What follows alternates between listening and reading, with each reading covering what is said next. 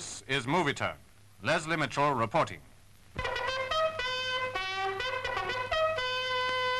They used to say of Edward Kelly, his eye was bigger than his belly, because he always piled his plate with more than he could ever eat. Of bread especially he was wasteful, and could not see it was disgraceful.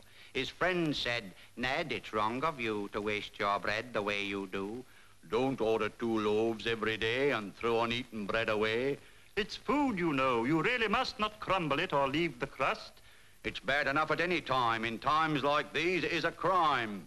Infuriated by his sniggers, his chums produced official figures. A normal man would show disgust at this sad waste of crumb and crust, but Ned was deaf to what they said and went on madly eating bread.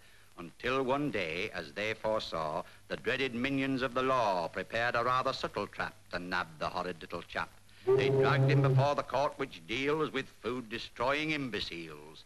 The judge said, "You're the kind of moron who doesn't know that there's a war on. Well, if you don't, it's time you did. For wasting bread, you're fined a quid." Moral: when food is short, you oughtn't to treat your bread as unimportant.